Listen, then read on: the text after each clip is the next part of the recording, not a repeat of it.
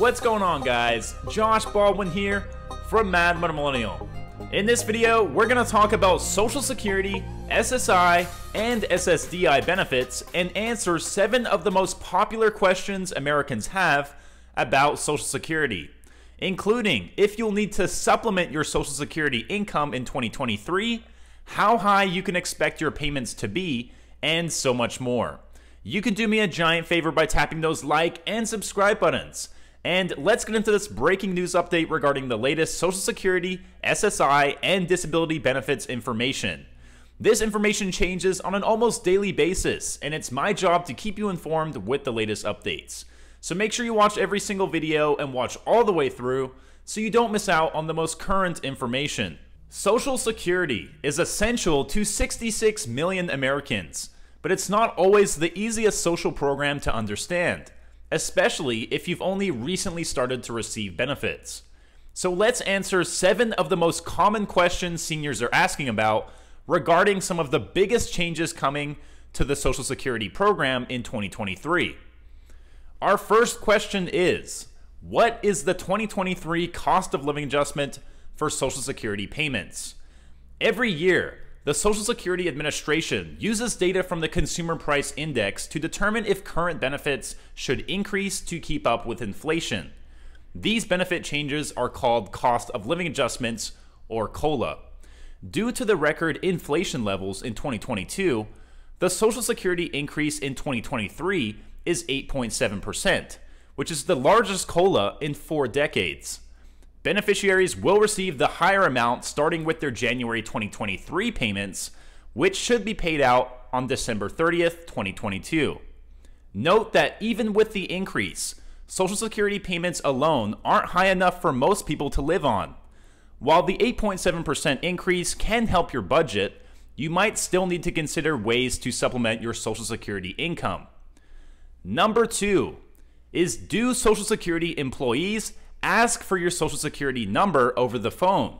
If you receive a phone call telling you that you'll lose your benefits unless you share your Social Security number over the phone, you are almost certainly about to be a victim of a Social Security scam. The Social Security Administration will only contact you over the phone if you submitted a request through its website to receive a phone call. Otherwise, the Social Security Administration will contact you via the mail, not over the phone. Additionally, the Social Security Administration will never ask you for your Social Security number on a phone call or via text message.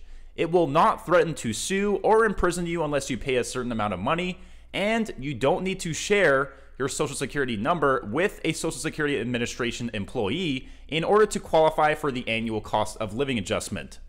You will automatically get the adjustment if you're receiving benefits, and the Social Security Administration will inform you of the increase through the mail. Number 3 is, how high will your Social Security benefits be? The amount of money you receive from Social Security after your retirement depends on how much you paid into Social Security when you were working and when you chose to claim your benefits. The longer you wait to retire, the higher your benefit payments will be. For instance, if you start your benefits at age 70 this year, the maximum amount of money you would receive would be $4,194. If you started at the standard retirement age, which is between 65 and 67 depending on the year of your birth, you would receive a maximum of $3,345. And if you claim benefits earlier than the average American at age 62, your maximum payment will be $2,364. Number 4, how can you update your name on your Social Security card? If you get divorced or married or change your legal name for other reasons, you can apply for an updated Social Security card with your new correct legal name on it. Typically, you'll need to submit an application for a new card and provide documents that prove you are who you say you are and that you've legally changed your name. You might also be asked for documentation that shows that you're a U.S. citizen. Applying to update the name on your Social Security card is completely free. To get started, review and fill out Form SS-5, the application for a Social Security card form. Number 5, can you get your Social Security benefits if you're still working?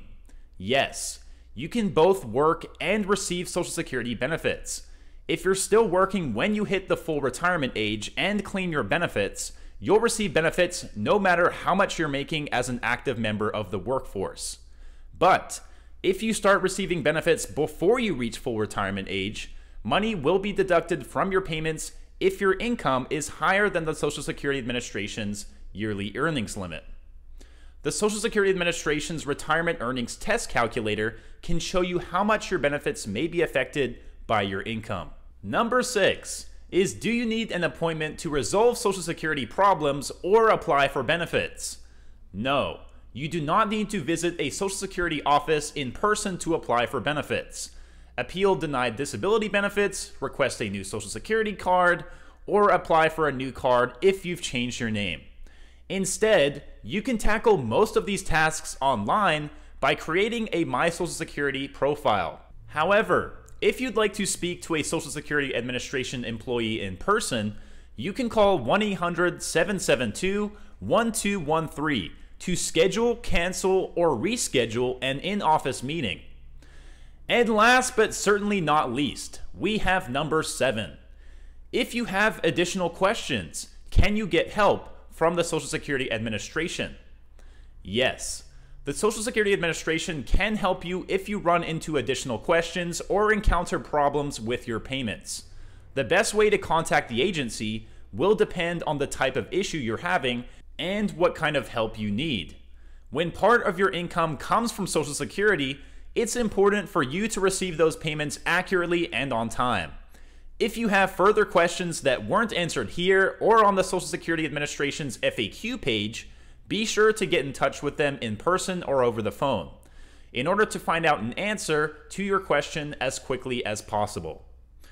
Alright, my Mad Money minions, I hope you found this video helpful. If you did, please leave a like, comment down below any information you might have about your own Social Security benefits, and maybe you can help someone else out. And of course, hit that subscribe button and notification bell right next to it. Hitting that bell will make sure you get notified exactly when my videos are coming out and not a week or two later. If you're interested in investing, you can now get your one free stock by clicking the link down in the description. Alright guys, stay safe, stay hustling, stay warm, and I will talk to you guys again soon.